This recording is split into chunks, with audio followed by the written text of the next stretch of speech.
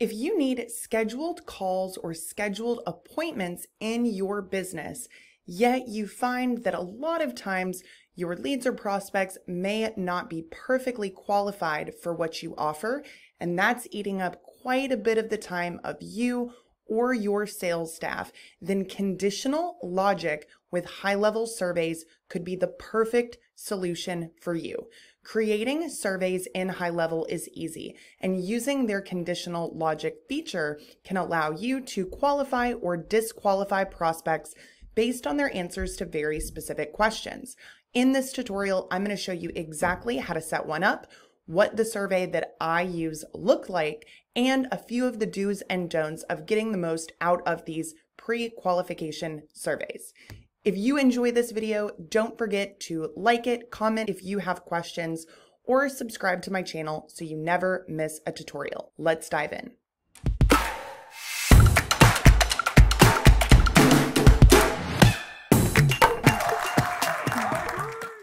Here I am inside of my Highlevel account, and I am under the Survey Builder tab. So in the traditional sidebar, you're going to find that under the Marketing tab titled Survey Builder.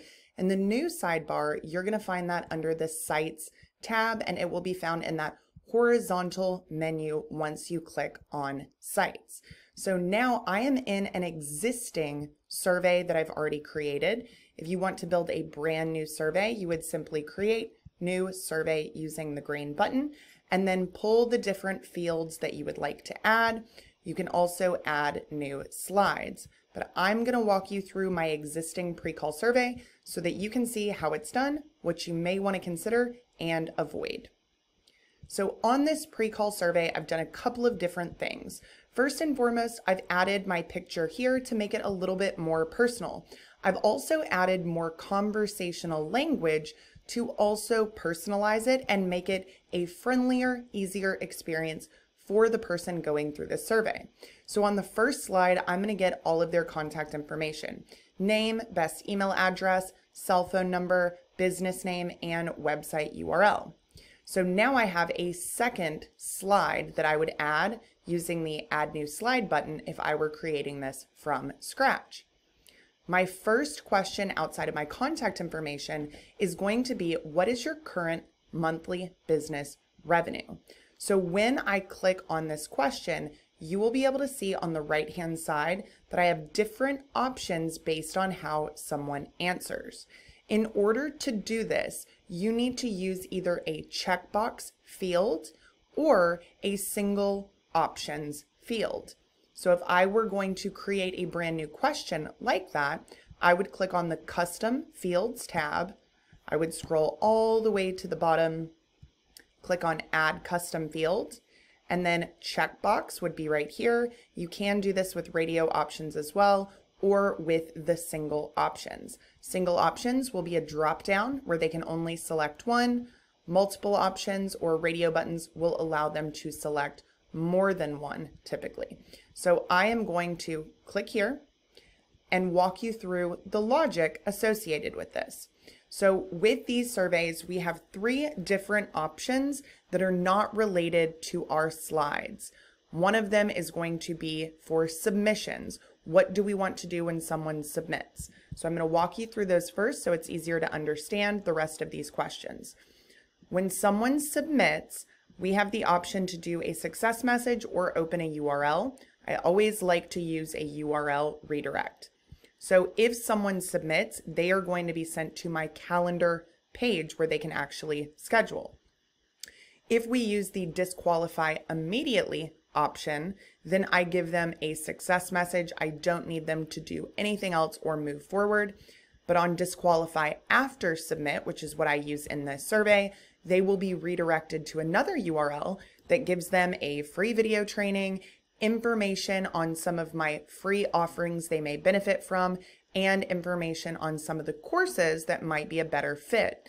Those courses do not require a sales call, so ultimately this is to pre-qualify someone to get on the phone with myself or one of my team members, and we want to make sure that they are qualified. So after you have this set up, you can really understand which questions are going to disqualify someone, which questions will allow someone to submit additional information that will then qualify or disqualify them, or which questions just allow them to be immediately qualified after they submit. So now back to my slide with this conditional logic question. So if someone selects 0 to 2,000 a month or 2,000 to 5,000 a month, then they are going to go to the next slide, which is titled Low Monthly Income.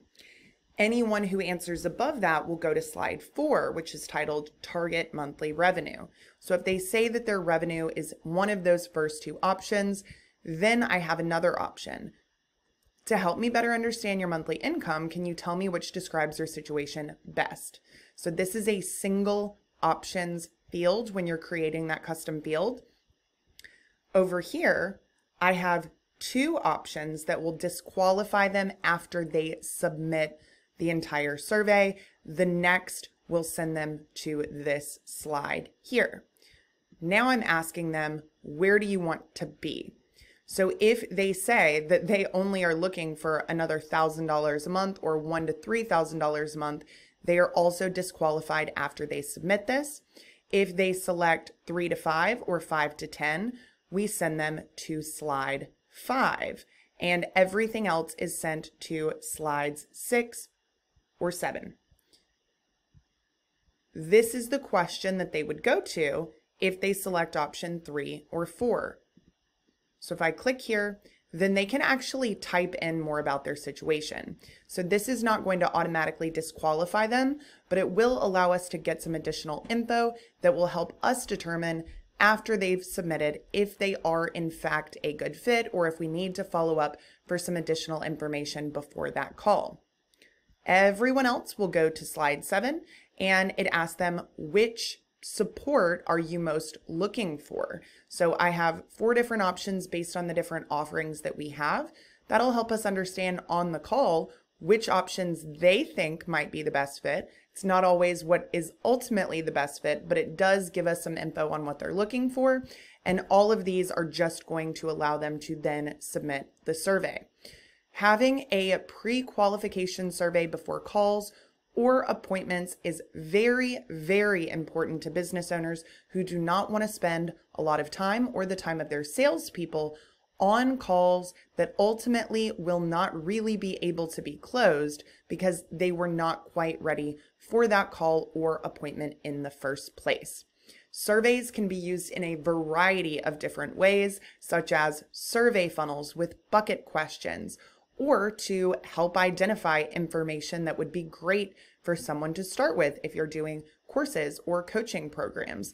Really, the sky is the limit when it comes to surveys, but ultimately using the options right here for on submit, disqualify immediately, and disqualify after submit will always be very important in doing this, and also using the right types of custom fields so that you can select what happens when they answer in a certain way, or as I've done on this slide, will disqualify people after they submit because they are not in fact a good fit for this call at this time. We never want to make anyone feel less than because of where they are now, which is why we want to send them to that page with free resources and information that may be a better fit for the stage of growth that they are currently in.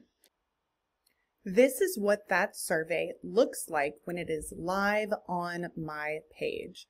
So I will go ahead and fill this out to show you how that looks. So it is a very seamless flow from one question to the next.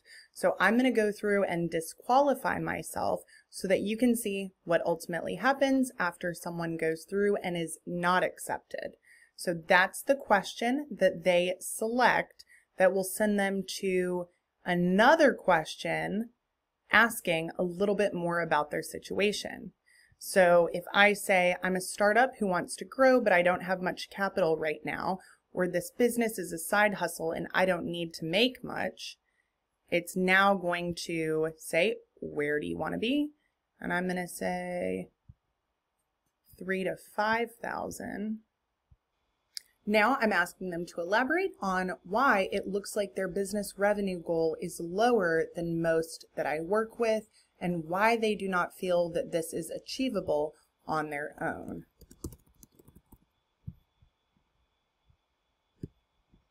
And what type of resources am I looking for? What type of help am I looking for? And it says, doesn't look like you're ready to book a call just yet. This video training and resources are a great next step. They can also find out about my DIY courses and systems package. So ultimately, those that would not be a good fit for what we do are simply unable to schedule, but we send them to the best next step for where they are. So as you can see, this can be a huge time saver. It can also be great to make sure that those who are not ready for the higher level services understand that, and they are pointed in the direction of the ways in which you can ultimately help them that would be a better fit for their current situation. If you have any other questions about surveys or using conditional logic through surveys in Highlevel, definitely let me know in the comments. I really look forward to showing you guys several other creative survey strategies that you can use in the coming weeks, so make sure you subscribe to my channel to never miss a video.